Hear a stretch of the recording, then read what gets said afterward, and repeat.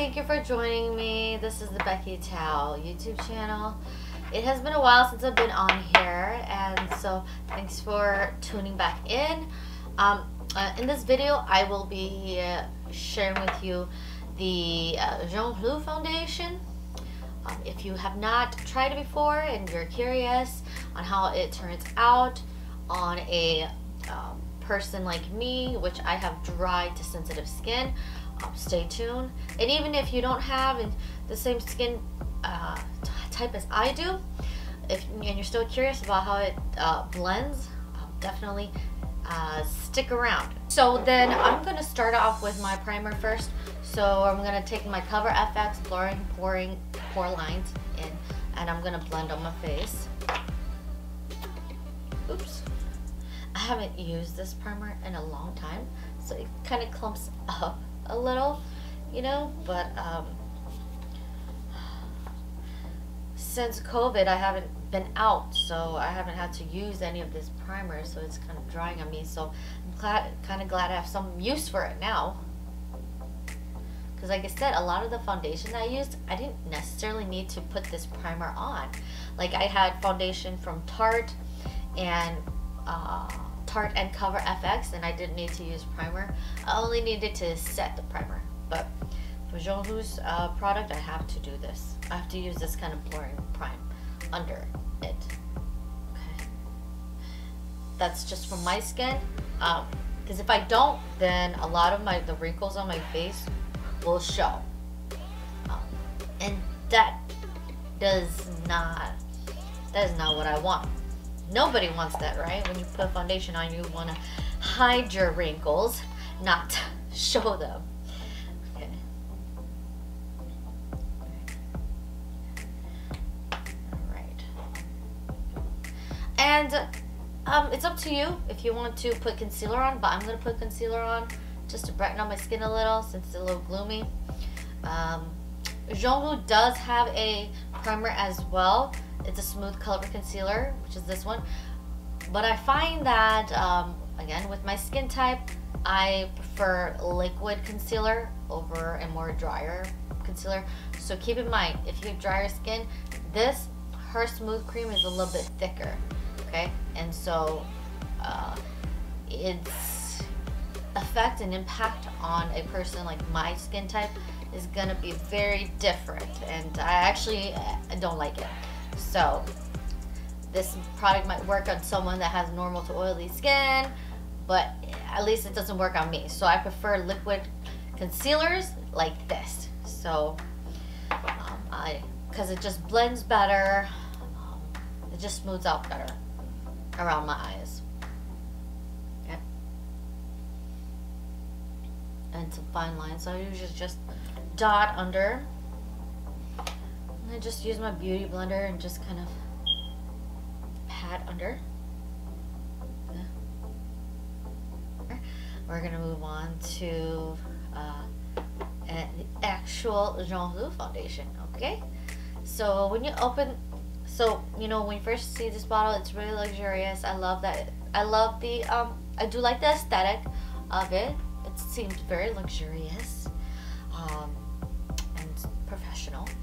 And then you just take this cap off. Oop, you just take this cap off, and then it comes with this nozzle here, in which you can squeeze onto your face or your fingers. That's what I see her do all the time on her live shows.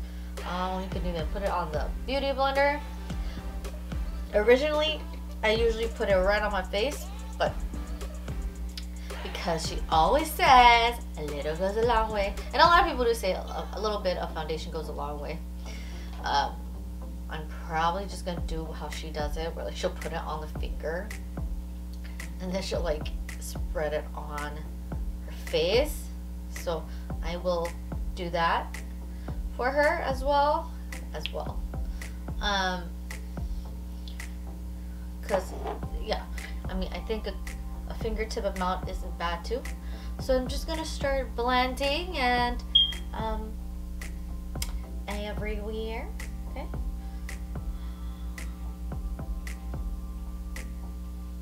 Yeah, I've been like wanting to try her foundation for a while, you know, but I just haven't gotten to yet. So when I finally did, I went to her store at Hmong Village, located in St. Paul, Minnesota, and she was in the store, and I just asked her, just pick my foundation tone.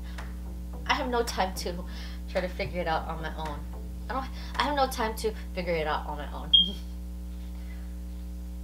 So she picked number 41 as my skin tone. The foundation that I got from Yasmi, it's a lot darker because when I bought her foundation, it was during the summertime, so therefore my skin was a lot tanner.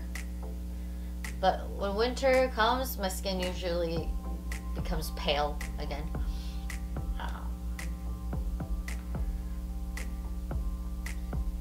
And originally I wanted to kind of do like Yasmi and Hlub comparison, right? Where like I like put a tape in between my face, where like one side would be like Yasmi, the other side would be like Hlub foundation. But then I realized that would look really funny because it's not the same skin color. Yasmi's foundation is a little darker when I bought it because it was in the summertime and I went to Puerto Rico, and Hlub's foundation, I just bought it like recently, so it was just like the end of winter time, so I would look really funny. So that's why I decided to just do like a full video review of the Hlub foundation, just like how I did with the Yasmi foundation. She does say that this foundation is transfer proof.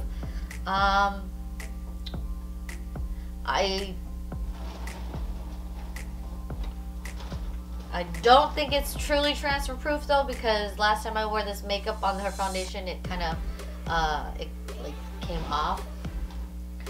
So, you know, forewarning you. Okay. All right. Okay, so now that I have Hlub's foundation on, what do you guys think? So honestly, for me, I don't usually put powder on my face, and for Hlub's foundation, if I don't know if you can see it clearly, but like the coverage isn't that great for me because it still shows like my wrinkles here under my eyes. I don't know if you can see it through the video. Okay, but and it kind of still kind of shows on top of. Well, I think it blends okay on my forehead, but then like it just is not doing a great job under my eyes, and that's the only like issue I have with this. Well, that is the issue I have with like wearing her foundation, unfortunately. So I probably will use Hlub's foundation minimally, but it's not my favorite. I've tried other foundations that does cover my wrinkles a lot better, and my dark circles and bags, and I do feel a lot younger. Like it just doesn't make my face feel good either. So if I was to rate Hlub's foundation on my skin type, 1 to 10, 10 being the best and 1 being like not that great, I'd probably do like a 5.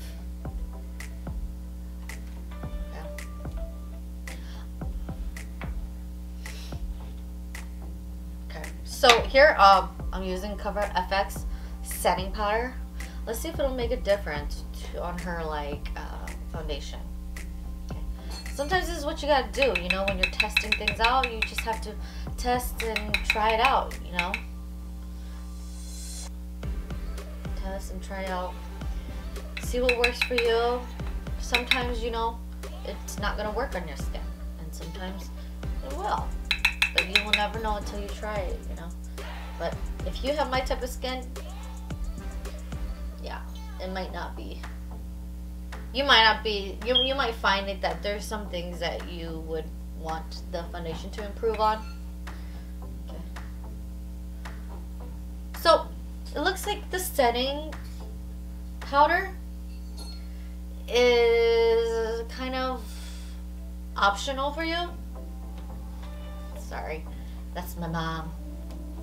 She's calling, but she's probably curious when I'm gonna go and pick up money, but I will grab it. I'll pick it up later. Because I'm doing this for you. This video is for you. Okay. So, you know, setting powder, it's a give and take. I don't, like, it all depends. Like, I usually don't use setting powder when I'm doing my foundation, but sometimes I do. So I only use setting powder when I find that the foundation is too shiny on my face and it's not setting correctly on my face.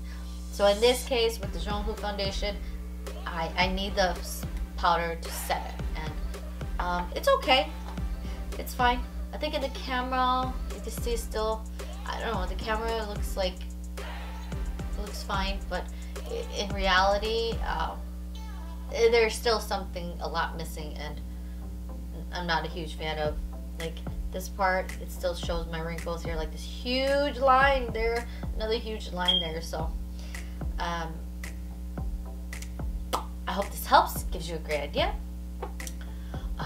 Let me know what you think about Hlub foundation when you tried it, what your thoughts were, and comment below. And if you find this video helpful, please like and subscribe, and don't forget to click the notification bell for more videos to come. And so overall, I'm going to get on and putting more makeup on so I can start my day. I got a sister date in a bit here. So thanks for joining me, and talk to you later. See you later. Bye.